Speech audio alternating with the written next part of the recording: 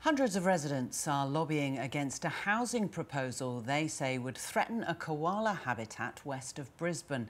Ipswich City Council approved the 2,000-home Springview development in March. More than 200 complaints have been made over the development. The council and developer say the native animal populations will be considered as part of the development. Well, joining us now is Professor of Urban Planning at RMIT University and lead councillor of the Biodiversity Council, Sarah Bekessy. Sarah, hi there. The developer here saying that it will work with the environment and do all it can. Is that enough? Is that what planning laws require?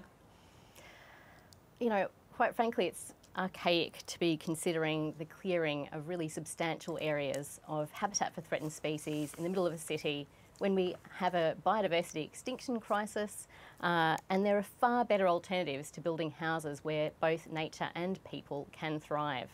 Remember, we've got a government that's committed to no new extinctions and to be nature positive. You know, there are actually far better alternatives of seeking out land that's already been cleared. You take an aeroplane into Brisbane and you'll see that there's plenty of it, and using approaches that actually enable both people and nature to thrive in the environment. So how does this happen? How do we get to a situation where Tanya Plebisek will say we are doing all we can, we do not want koala habitats destroyed, and yet actually it was more of a rubber stamping thing that the council did? I mean, how does it happen? Yeah, I mean, obviously we need to really focus on having far greater and more powerful environment laws so that we don't see this kind of habitat destruction happening. But we also need to really just get with it. You know, we are continuing to grow our population through urban sprawl. Now, urban sprawl is not good for animals and plants and threatened species, which we continue to lose at a really alarming rate in Australia, but it's a really poor option for people as well. We know that there are places that are hotter.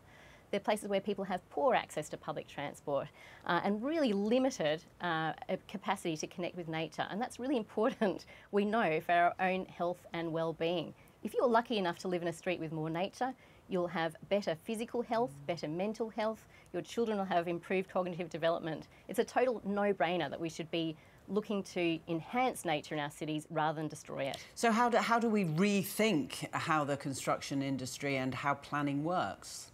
Well, you know, most innovative developers are really looking towards nature-positive approaches, seeking brownfield sites, you know, where we've had manufacturing that's not no longer thriving, or, you know, ex-agricultural land, where we can really bring back nature and also build housing. You know, we think that we actually are quite frivolous with the way that we use land in this country, and we should start thinking about not building massive high-rises, but using approaches that have been successful in other countries like sustainable mid-rise, where you can live in a beautiful 4-storey block, have shared semi-private public space where you can go and have gin and tonics and with your fellow residents and watch your children play in nature. And that is it's a very good use of land. They're really livable environments where people can have good access to services and public transport, and we don't have to have the impact on our endangered species. Yeah, the council and the developer say that native animal populations will be considered as part of this development, but if the trees are chopped down, that eliminates the wild animal population, does it? Or are there ways that it can be done? I'm afraid to say that you're correct.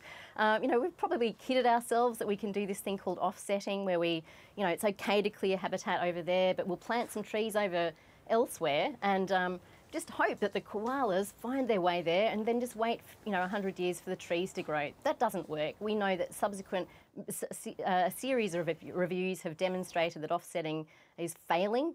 It's not protecting threatened species, and what we need to do is avoid destroying habitat and seeking urban development approaches that are better for people and better for nature. And the argument always is that we need more housing. All councils are under immense pressure to provide areas for more housing. Are you saying that can be done without destroying koala habitats, without destroying echidna habitats? 100%. We know that there is plenty of land that is already cleared within our city. We can do infill developments that are really sustainable and furthermore can actually be nature positive. They can bring back nature and allow it to thrive within the urban fabric, and that's very good for nature, but it's also extremely good for people. It can cool a city down really dramatically. Those places with a lot of nature, with a lot of canopy cover, can be 10 degrees cooler than urban sprawl counterparts. We know that we can control floods if we have plentiful vegetation and biodiversity in our cities, and that really critical benefit to human health and well-being. Sarah Bekessy, thank you very much for talking to us. Thank you, it's a pleasure.